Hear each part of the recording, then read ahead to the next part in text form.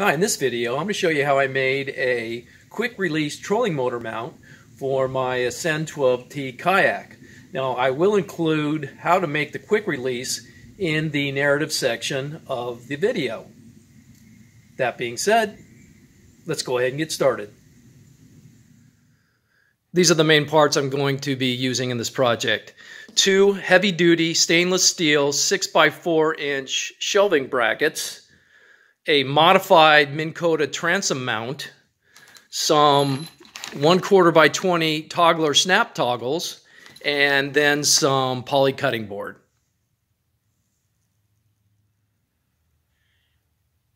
This is the area on the rear of the kayak where I'm going to mount the brackets.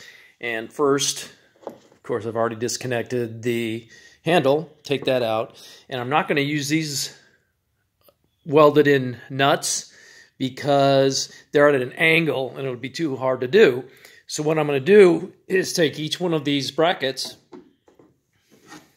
and position them where I think it's going to be the best way to attach, so I have plenty of bite for the brackets using the toggle bolts. And then also I have to make sure I have enough clearance down here for the contoured end of the kayak. So once I decide where I want them, I'll go ahead and mark them, and then I'm going to drill these out because they're not big enough. So I'm going to drill them out for 1/4 inch 20 toggle bolts, and I'm going to use, once I decide to mark them, the first hole and the third hole. Okay, as you can see, I have my 4 snap toggles in there. So what I'm going to do now is take a sheet of paper and make a template that I can transfer onto the poly cutting board.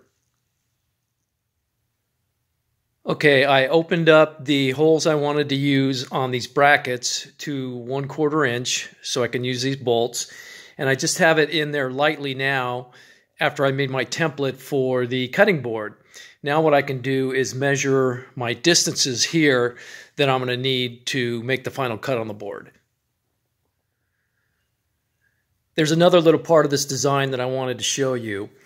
You're probably wondering why I mounted the brackets on the underside, because it's a lot harder to do all this.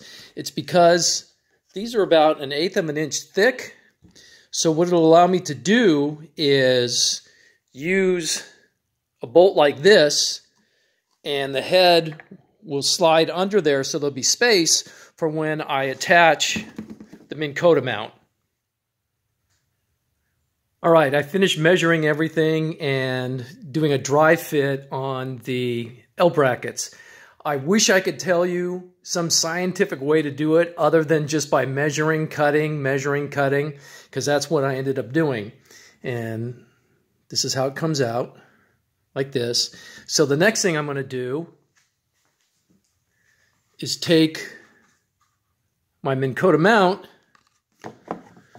and put some holes in it so I can go ahead and attach it to this mount.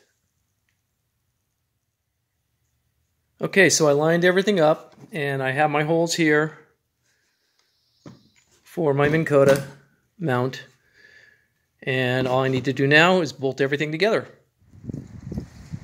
This is a view of the installed mount.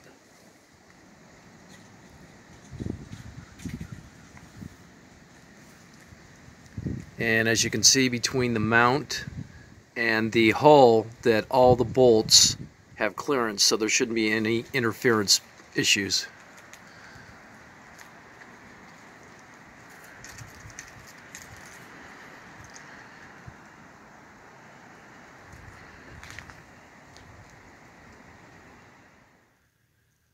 Okay, so I have my trolling motor attached to the mount, and I'm going to demonstrate the quick release for it. First thing you do is you remove this cotter pin on the other side of this pin, pull this out, lift up and out, and it comes out real easy. Reverse, put it back in, line up the holes, Put it back in, put the cotter pin, and it's done.